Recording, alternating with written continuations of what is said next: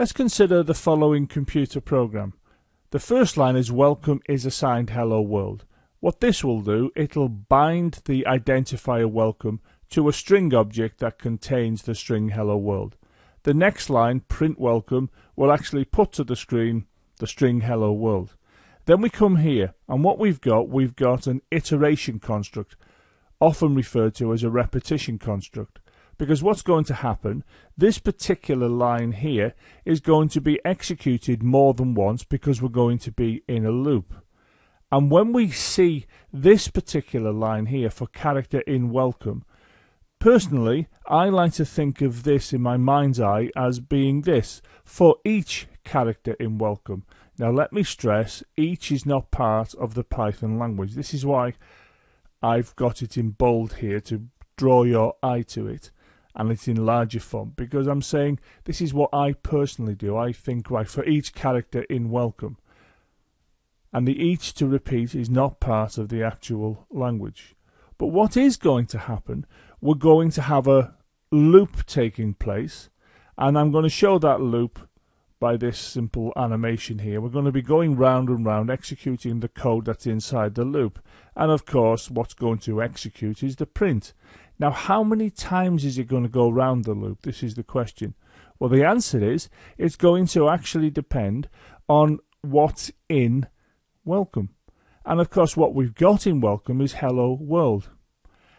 So, how long is hello world? Well, the answer is you can count them and you can see it's 11 long. Remember to count the space between hello and world. So this print statement here is going to be executed 11 times. And it's going to take each character of hello world in turn, because, to repeat, when I see this particular line here, I like to think of it for each character in welcome. So it's saying, right, for all of the characters that appear in this string hello world, execute this particular print statement. So now let's look at what happens when we execute this line. Well, we're going to get an object, which I've shown in previous videos, but here I'm focusing in on the value that that object is going to have, and we're going to label it with welcome. So here we have hello world, and then if we have a look at the runtime, this is what we're going to get. So when we come to print welcome, it's going to print this to the screen. Then we come here, and what we need to realize is when we see this, it's going to go first of all to this entry, to the H entry. So when we print the character, it's going to be printing H, as you can see it does here. And then of course we're going to execute this line again, because remember we're in a loop, and now Python is going to choose the next entry in the string, which is the E, and it prints that to the screen, as you can see here. And of course it's going to execute this line again, but now Python is going to go to the next character, which is this one, and print that to the screen. Now eventually it's going to come to be pointing to the last character in the string, which is the D here. Consequently, when this line is executed, the D is output, and then we stop going round the loop, because we've been round it the 11 times, which were dictated by the fact that there was 11 characters in the string hello world. Of course, the program now ends, and we can see these chevrons here showing us that the program has actually ended. But if this program was part of a much bigger program, what would happen in this area? You could have the rest of the code that could be executed. But the key here is we had this construct, which is an iteration construct, and we've executed this 11 times because the string has got 11 characters in it. And we have said to have iterated across the string, meaning we take each character in turn from the string, and all I've done here is print them to the actual screen so we can visually see what's going on. Of course, for this iteration here, it is important to realize that you need an identifier in this position, because this, if you like, is a placeholder, so that when we pick every character in turn as we iterate across the string, we can use it here. in this position. So the first time in the loop, of course, character will take up the value of H. So here we can print that H. The next time through the loop, this takes up the value of E. So we can print E to the screen and so on. Now, of course, I've chosen this to be character. I could have chosen it to be letter. I could have chosen it to be X.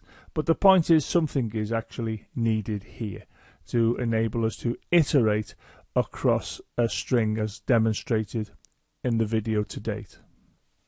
Let's consider this computer program here. If we have a look at the first line, welcome is assigned the string hello world, and then we print welcome to the screen. So it'll print hello world on the screen. And here now we can see we have an iteration construct, and it's slightly different to the previous one in the sense that this iteration has 2 lines of code. So these 2 lines of code will be repeated. Here we can see that I have got a variable called ANSI underscore value equals the odd of character.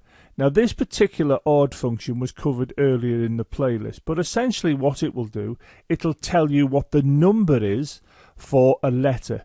So for example, H has the value of 72 in our number system. Of course, in a computer, H will be represented by a binary pattern. But here, what we have got is an ability to work out, using odd, what the number is that represents the characters that you type on a keyboard. So if, for instance, you type capital A, the computer generates the number 65, and that's how it understands what capital A is, using the number 65, of course, when 65 is in binary. And on this line, what I'm doing, I'm simply outputting the character, and I'm outputting its ANSI value with these 2 strings to make the output make some sense when you see it as the user of the program. So let's run this program and see what we get as the output.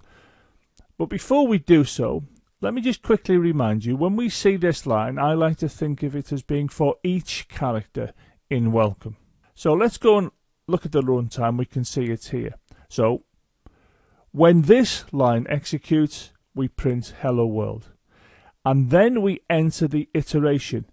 And the first time we go into the loop, this particular value here, character, picks up H from the string. So when we come to here, H is passed in to odd, and this returns the number 72 and stores it in ANSI. Then we come on to execute this line.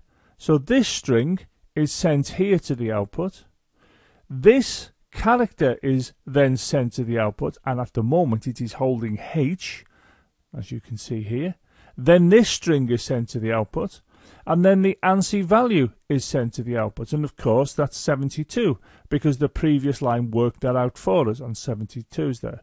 And just briefly to remind you, this here makes sure there's a space between each of the outputs. And go back and look at the print video that I did previously in the actual playlist. And now, of course, what happens? We go round the loop again, and these 2 lines are executed again. But on this occasion, character takes up the value of E.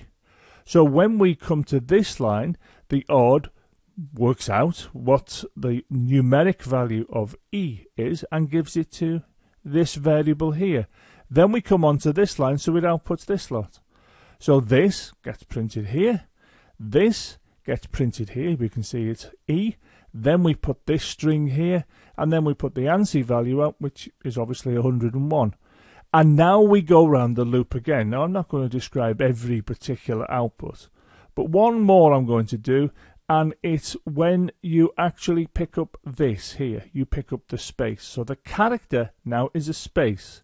So when you pass the space to odd, the ANSI value will take up the value of 32. And when you print this line out, you can see that the character here is printed here as a space. And we can see it's got the value of 32. Now, that's quite an important one for you to remember as a computer programmer. Always remember a space is 32 in ANSI and in ASCII values as well. Now, of course, how many times will you execute these 2 statements? Well, the answer is, it depends on how many characters are in this string. There's 11. So you will have this print statement outputting 11 times. And if you count these lines here, you will see that there will be 11 outputs resulting from the iteration across the string as represented by this construct here. Just to emphasize a point, I'd like to look at this computer program here. And if we look at the first line, you can see welcome is assigned hello. In other words, I've reduced this from hello world to just hello. And of course, if you count the characters in hello, there's 5. So when this program executes, this iteration will iterate across the string welcome, and it will execute these 2 lines 5 times because there's only 5 characters in the string welcome.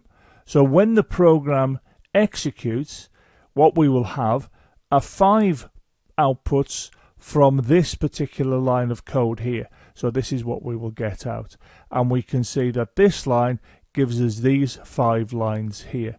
5 lines because the string was length 5, and this print was executed 5 times because it appeared within this iteration construct that knew that it had to go round the loop 5 times because the string that it was dealing with had the length of 5. Check out the supporting website for these videos, and also consider subscribing to the YouTube channel and get an automatic update every time I upload a new video. Also consider subscribing to the Google Plus circle that relates to these videos.